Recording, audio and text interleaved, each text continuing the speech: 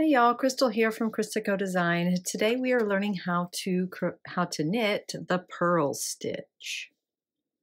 Here I have a little swatch worked up of stockinette stitch, which means it is knits on the right side and purls on the back side. So these horizontal strands of yarn here are what happens when you create a purl stitch, and that's what we're going to learn how to do today. Okay. When you purl, you are going to insert your needle tip to tip, and you're going to insert it in the front leg of the stitch, the loop of yarn that's over the needle. You also need to move your yarn from the back to the front.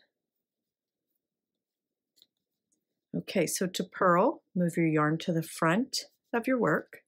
Insert your right hand needle into the front leg of your stitch, and then you're going to yarn over. Wrap your yarn over your needle, counterclockwise there, and then we're going to use the needle to pull that through the leg of the stitch we are making our purl into, and then we're going to slide that off of our left hand needle and onto our right hand needle. And we have made one purl stitch. So I'll repeat that across the row, keeping my yarn in the front, insert my needle tip to tip, purlwise, yarn over, pull up a loop, slide it off, purl stitch number 2. I am working on the knit side or the right side of my work here, so you can easily see how my purls are contrasting my knits of my stockinette.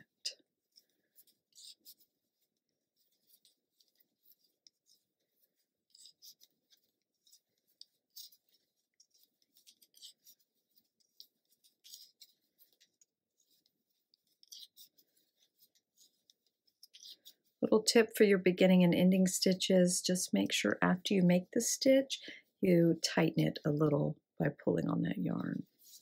Okay, so since I made a row of purls on my stockinette side, you can really see the difference here between a knit and a purl stitch. And of course, the interesting thing about knitting is that if you flip this over to the other side, you can see that the back of a purl stitch is a knit. Okay, I hope you found that was helpful. If you have any questions about making a purl stitch, be sure to drop those in the comments. Thanks so much for watching.